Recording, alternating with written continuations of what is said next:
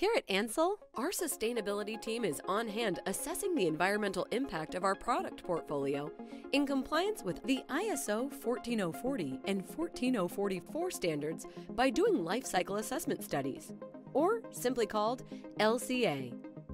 A product life cycle comprises the stages that a product goes through, and it can be assessed through different perspectives.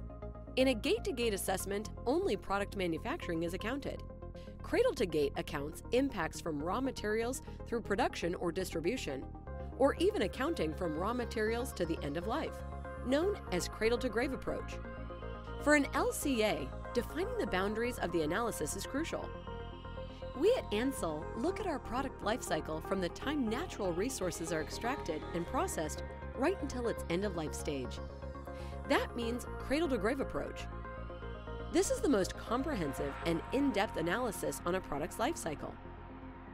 LCA comprises 4 phases. The first phase is goal and scope definition, in which we describe the reason for executing the LCA and ensure it is performed consistently. To do so, we account for a thorough description of the study boundaries and of the product itself. In phase 2, we move forward to inventory analysis. This is the moment we collect data related to each lifecycle stage of the product. Within Ansell's manufacturing boundary, we consider the inputs going in, such as raw materials, energy and water used for producing one product, and outputs going out, such as waste from the production process, air emissions from thermal energy production, and wastewater.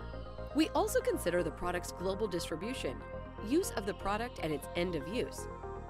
When we get inventory completed, we move to impact assessment, in which we create a model in CIMAPRO software with selected impact methods. From there, we are able to analyze the results in different environmental impact categories, including climate change, water consumption, and ecotoxicity.